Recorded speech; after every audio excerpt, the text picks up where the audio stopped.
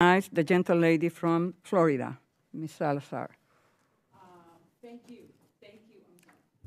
Thank you to Chairman Velasquez and Ranking Member Luchtmeyer for holding this necessary hearing. And I also want to thank you, Administrator Isabella Guzman, for being present and willing to answer our questions.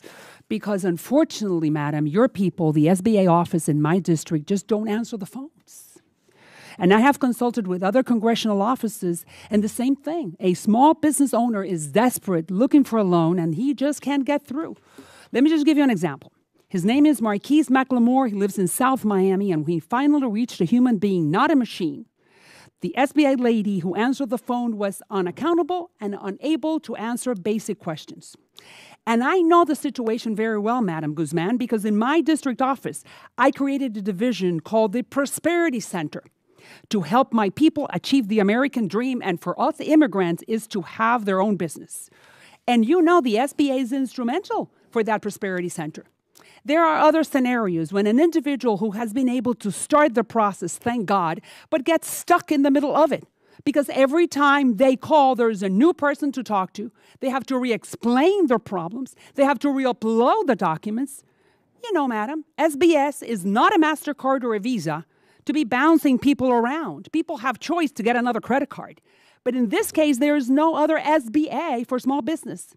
And your agency can make it or break it for millions and millions of small business in America. Let me tell you so bad that my congressional office and my Prosperity Center has a hard time getting information from your agency. So just imagine if a congressional office can't get through, what about Rosa Lopez from Little Havana or John Rogers from Cutler Bay? Madam Guzman, I understand that you're responsible for this, and I also understand that this is uncomfortable, very uncomfortable for you for what I'm describing, but it's more painful to lose your business because of a bureaucrat. And I'm sure you agree with me.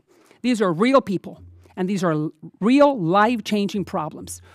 Let me just give you one more piece of information, and then maybe you can answer me. There are 2 million small business owners in South Florida. 2 million. There is one office that serves 2 million people. During the pandemic, as you've said, the SBA received $3 billion to hire more people and provide a better service. Now, let me ask you something. How many people have you hired in the last 10 months? How many of those in South Florida? How many new call centers, and how many of them are bilingual?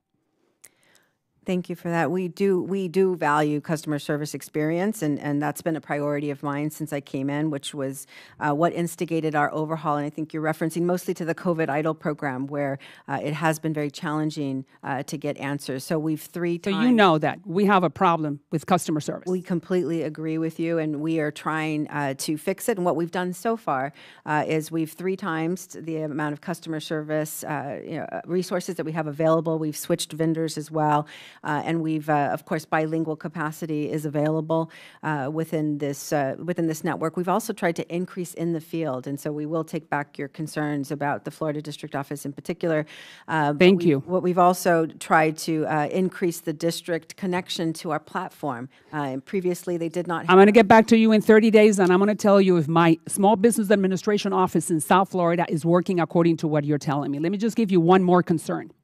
A month ago, and this is even worse, a month ago, the General Inspector, or Inspector General, I should say, the Inspector General found that women and minorities, you and me, women and minorities are not getting their fair share of receiving small business government contracts.